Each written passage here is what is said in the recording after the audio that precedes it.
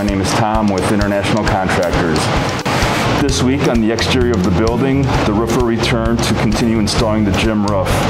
The glazing contractor is installing some more windows at the front of the building.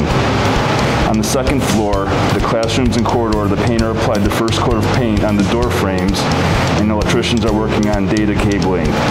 The plumber will start installing washroom fixtures next week, and we are getting ready for the casework delivery in 2 weeks. In the first floor classrooms and corridor, they started installing ceiling tiles and light fixtures. Sheet metal workers, pipe fitters, and electricians are installing some of the last mechanical and electrical work above the ceilings. The flooring contractor completed some more epoxy floors in the washrooms. In the first floor, staff and administration areas, tapers continue to finish tape the walls. Painters started the first coat of paint in some offices, washrooms, and conference rooms. Carpenters are installing metal framing and drywall ceilings in the corridor and at the main entrances.